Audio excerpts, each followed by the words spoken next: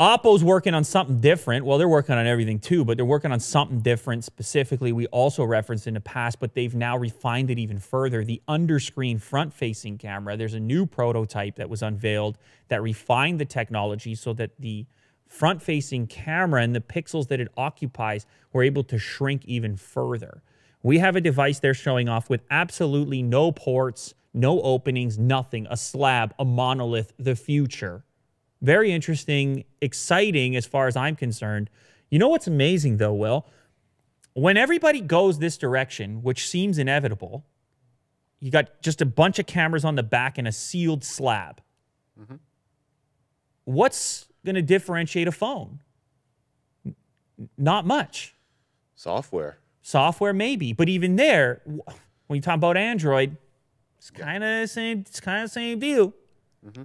So I'm not saying I mind. It's cool if more people get their hands on this, but we're going to be carrying around bricks unless the foldable thing takes off. But who really knows where that lines up? I think this is more likely, particularly since on the previous one we were talking about the iPhone giving up on ports, and if Oppo can prove this concept in a commercial product that you don't even have to have the cutout for the front-facing camera, but instead those pixels turn off, well, we're going to be looking at a lot of devices that look pretty identical. Oh, yeah. From all the manufacturers.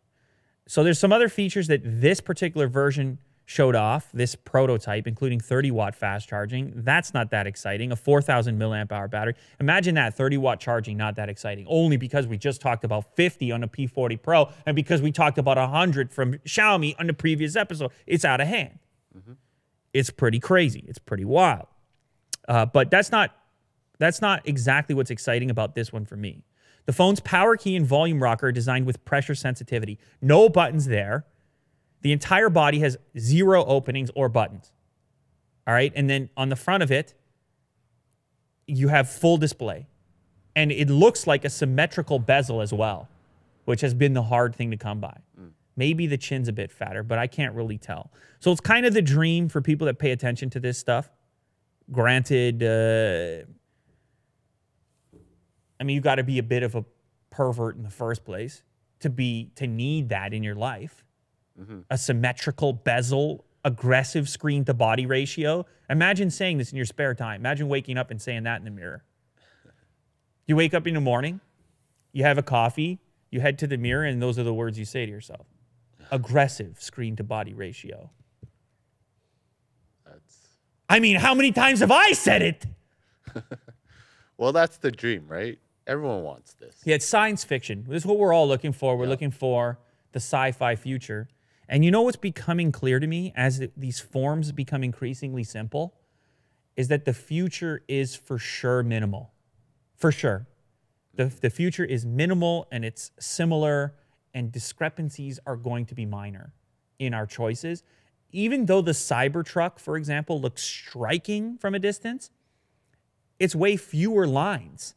It's only lines where they're necessary to create the shape to house the... Like, they eliminated so many contours and curves and body work that would typically happen on a car in 2019. And even though their thing looks like the outlier, it's actually more minimal than the alternatives. We're just used to the alternatives, including their interiors as well, the Tesla interiors. So even though I still have a bit of a soft spot for knobs and dials and kind of steampunky future, the Blade Runner future, I don't think so. It's not the future. No, I don't think it is.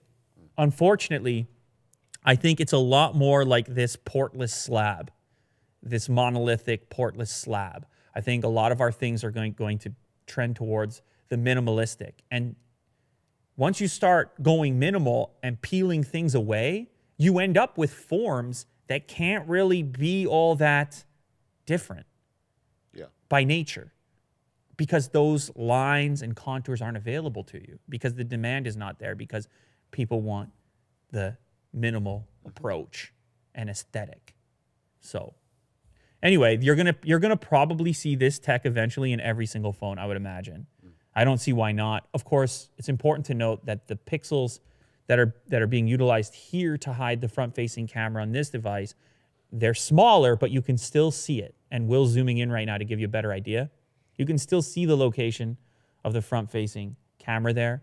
Of course, this device is twisted, and you got the focus point on the camera that took the photo is trying to accentuate where it is. In practical usage, you're probably not really going to pick it up other than when you're using the front-facing camera. You're not going to see that it's even there. So I think eventually we see this on every single device, and I can't imagine why it wouldn't be at some point.